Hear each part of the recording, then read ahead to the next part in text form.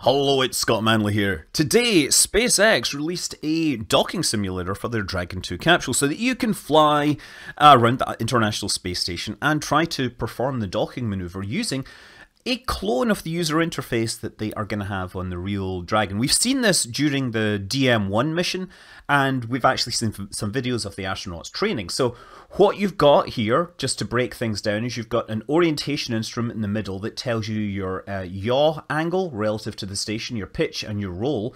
You'll also see pitch and roll rates, which are 0. Range to the station, and your X, Y, and Z. Your X is your distance to the docking port, your Y is left and right, and your Z is vertical displacement. Down here you have your translation controls. I wouldn't touch those initially. Start by correcting the roll controls, and the roll controls are here. So one easy one to do is just start out by correcting your roll. Now I'm using the on-screen controls here. They're actually keyboard mappings as well, if that works well for you. I just want you to be able to see what I'm pushing here just to show you that it is possible. You can play this on a mobile phone. So once you've zeroed that out, the computer will keep it in its orientation and you'll be fine. So zero out the next angle and you'll see that the roll is changing as well. So you're going to have to iterate a few times to get these things down to 0. But again, I wouldn't bother moving until you've got these down to close to 0.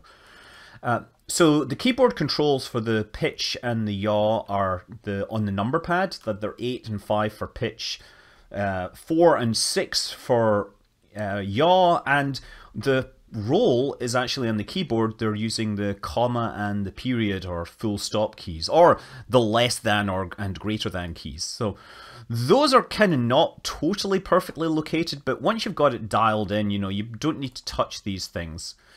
I'm going to start using the keyboard now to zero these things out. So once you've got these zeroed out, you'll see what the actual orientation is relative to the station. Roll should probably be the last one you change, because once you've got roll dialed in, the others won't change as you do it. There you go. Bingo.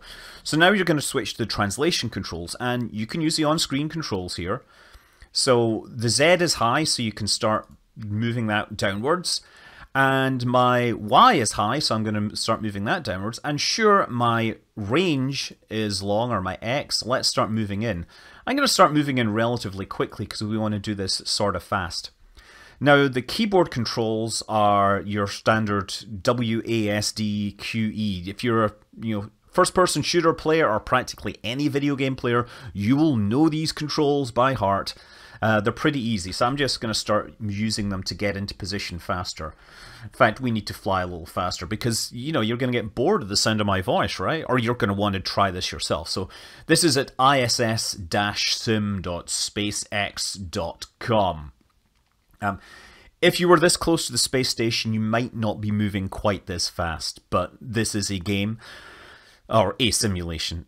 It's virtual. It doesn't matter if I crash into the station, although it would be rather humiliating, wouldn't it? I mean, this is what they say. It's very easy to do these kind of things in a simulator, but when you've got the entire world watching you and everyone judging your performance, you know, it starts to add a little bit of bit of stress to it. So now I'm still moving in. I'm going to just cancel out, and I'm actually pushing the wrong buttons here because in Kerbal Space Program, they're also inverted. And, you know, if you're trying to do things quickly, then you fall back to instinct and you start making mistakes. If you do things slowly, you will have no problem flying this.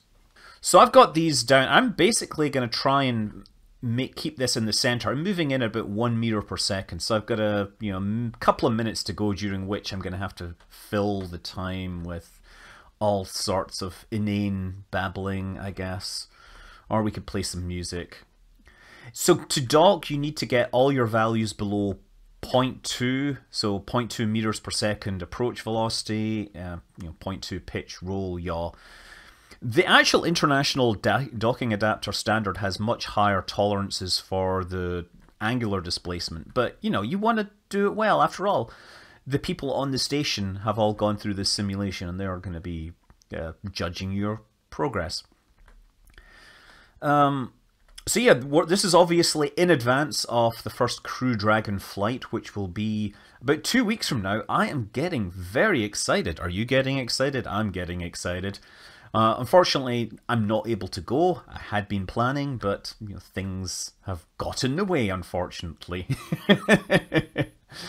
But it's all good. Here we go, coming in towards the final approach, and now you should probably start slowing down. Once you get really close, you shouldn't be going. I mean, if I was as close as this in real life, I wouldn't be going nearly as fast. I'm going to reduce my speed down to 0.2 meters per second approach rate. And at this point, it's going to be kind of hard to keep it on center because the precision of the controls is not great. The thing offers two levels of precision: precise and not precise at all. I'm in the precise mode, and it's still very hard to keep it on center. The Dragon capsule has a lot of touch screens, but I believe they have actual tactile controls for this. And there we go! Success! It's almost like I'm good at this, that kind of thing.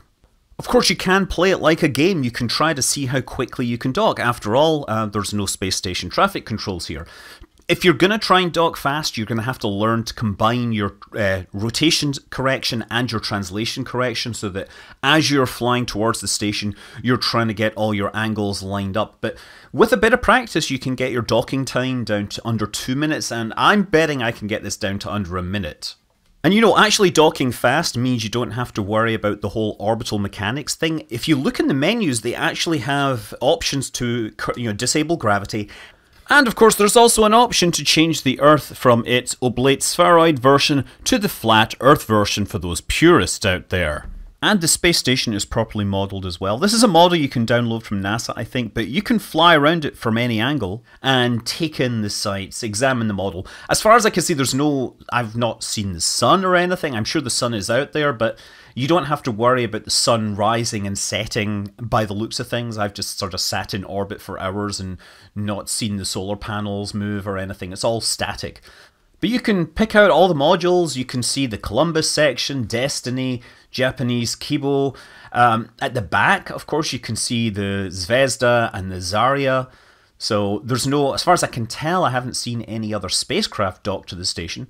I really wonder if they support docking to any of the other ports. I should probably try that sometime because that seems stupid enough for me to try it. One thing I haven't seen in the simulation is the sun, so you don't have to deal with the sun coming up over the horizon and shining in the camera or anything.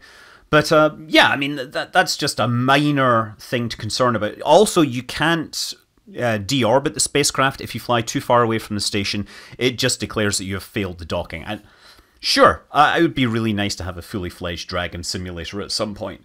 Yeah, this is me just messing around and doing some flying around the station to show that, yes, I have actually flown spaceships before, and this stuff is pretty easy for me. And if you flip the spacecraft around, you will find a Tesla Roadster there floating in space. It's not a convertible, it doesn't have Starman sitting in the seat, because this is obviously a completely different red Tesla Roadster. The other Tesla Roadster is obviously in deep space, heading past Mars every now and then.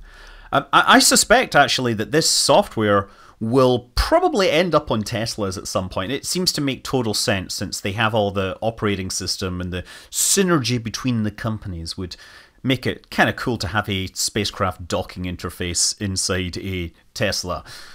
Unfortunately, as it turns out, this Tesla is just an illusion brought on by space sickness, or space dementia, I imagine, because, yeah, if you get too close to it, it magically evaporates and you don't get to fly around in space in a space car, in a hot rod of the gods, as they say. So for people that have never actually tried any spaceflight simulators, this is a great little web app. It's totally free, simple to download and try, and you can play it on any device. For people that have obviously had a lot of experience with Orbiter or Kerbal Space Program, it's old news. You've done this a million times before, but it's a really interesting insight into the user interface that SpaceX is using. So something for you to do at home while you're waiting for the real thing to happen. I'm Scott Manley. Fly safe. Thank you.